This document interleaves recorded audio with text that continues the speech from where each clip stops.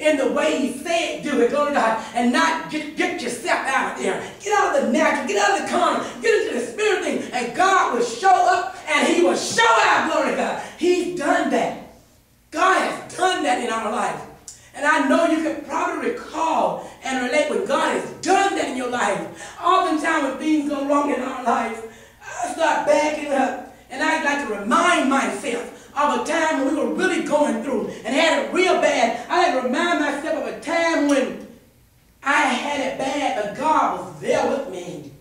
And he, just really worked it out. Not in my mind said, how we be thinking, well, I know God is going to do this. I can just see him doing it. Oh, he's going to do it this way, that way. But no, God shocks you all the time.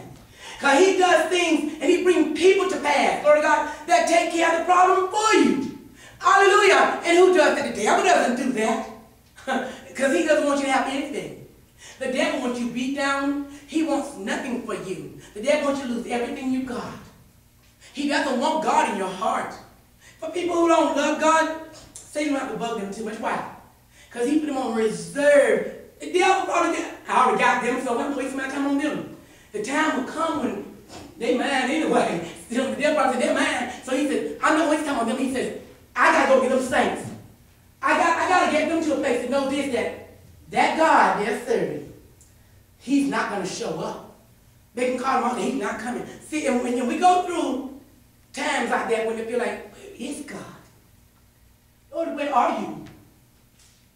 I pray to you day, night. Where are you? And Satan likes that because he presents himself now and he makes us think he's God. He did it with Jesus. If you just praise me, I'll give you this. I'll give you that. You can't give anything that you don't own. Glory to God. He's trying to give Jesus stuff. How nutty is that? I'm going to give you what belongs to you. Well, the only way I can give it to you is if I steal it first, because it doesn't belong to me. Glory to God, and it didn't belong to him. But thanks to God today, I'm going to kind of close and wind up and just relate this, because I know what I'm speaking, and you've heard it many times before.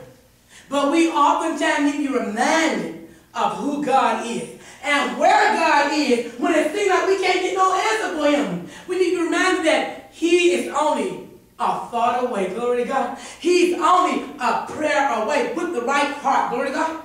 God will do his will if we surrender ours.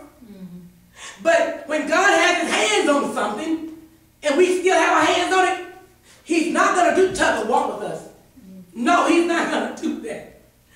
God wants it all or none of it. He gets you going the right direction and you say, I can take it from here. No, you can't. Because you'll take it right back to the level from whence it came. Glory to God. You'll be in deeper trouble than you were before God got hold of you. Oftentimes people say, well, as soon as the Lord deliver me, I promise, I'm not going back into that bar. And as soon as God delivered them, they're back in that bar. In the hospital, I've gone and seen people on their deathbed. I'm saying, Lord, I want you. And when I get over this illness, I'm going to go out and I'm going to work for you. I'm going to preach the gospel. And as soon as God gets out of the hospital room, they can't hardly wait to get back on those streets. They can't hardly wait to get out there shutting that speaking that filthy profanity and just doing all. They can't hardly wait. But I want to tell you something. God is a faithful God. He's a merciful God. But there comes a time, and there has been many times, when people have had to just go forth and be punished for things that God had never planned for them to be punished for. And the day is coming when people are going to inhabit hell, which was not prepared for God's created people. That was created, prepared for the devil and his angels, or anybody who want to follow him and reject God. That's what hell was prepared for. But yet, a lot of people are choosing to do that, to go that route. They are. In Matthew 24, you get time to read, I'm not going to read the whole one to you, but Jesus is talking. I love that red print, because that red print reminds me of the blood. And Jesus is saying, I know you said you prophesied in my name. I know you said you cast out demons in my name. And you know, he goes on to read, that's beautiful. But what Jesus is talking to the church, the saints of God. Okay? Here it is. And I believe, as the word kind of depicts, judgment is going to start at home. Where is home for us? The church. Who are the church? We are the church. Glory to God. So when I come to the house of the Lord, I say I'm coming to church. Why? Because the people that's coming that's saved, they are the church. So I'm coming to church, not the building. And when I come, I bring the church with me because I'm part of the church. Glory to God. So the church is coming to church. Praise His holy name. And that's the mentality we got to have. I'm coming to the church. Because I know she got the word of God. She reads, I'm coming to the church. I'm coming to the church. Because I'm part of the church and I belong to it. And I'll be well and greatly accepted in the church, the real church. Not the church that looks down their nose at you.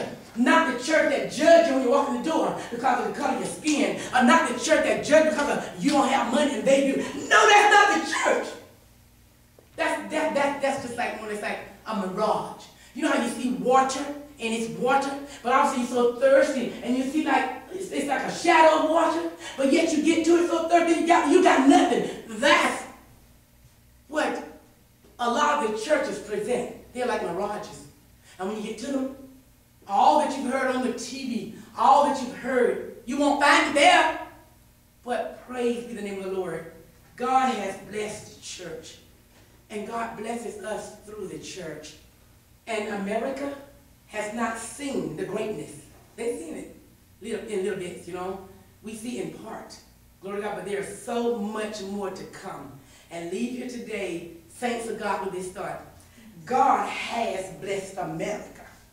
And now America needs to bless God. And not only that, remember this. Woo, blessed is the nation whose God is the Lord. Hallelujah. And Psalms 1, good passage of scripture. Blessed is the man who walketh not in the counsel of the ungodly. Okay? Or standeth in the way of sinners.